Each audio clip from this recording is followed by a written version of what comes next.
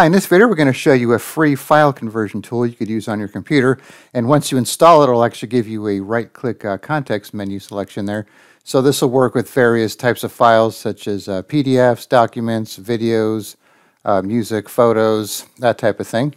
So once you install it, you just need to pick your file. So let's say we have a Word document here, and if you right-click, you'll have this file converter option here.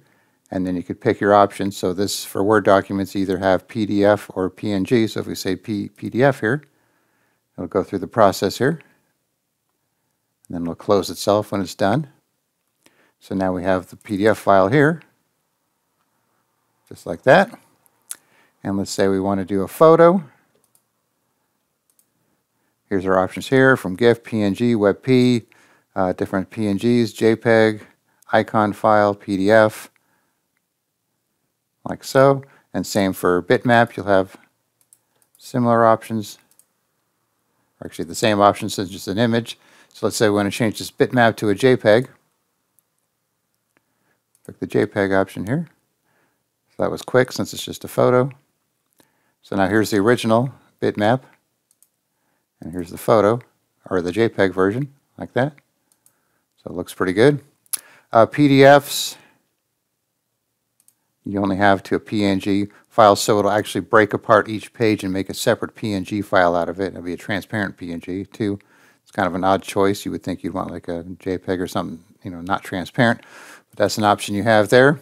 For music, you can do one of these files, OGG, WAV, AAC, and there's also, you'll notice too, when you choose this, you could configure the presets.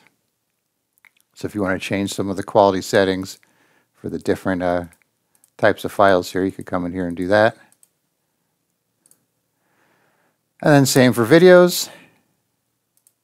Let's say we want to take this MP4 to an AVI, for example. This one will take a little longer since it's a bigger file.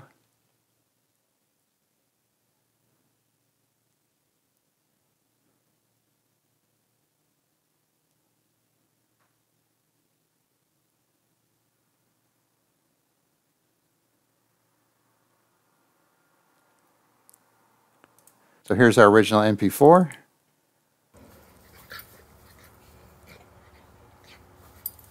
And here's the AVI version.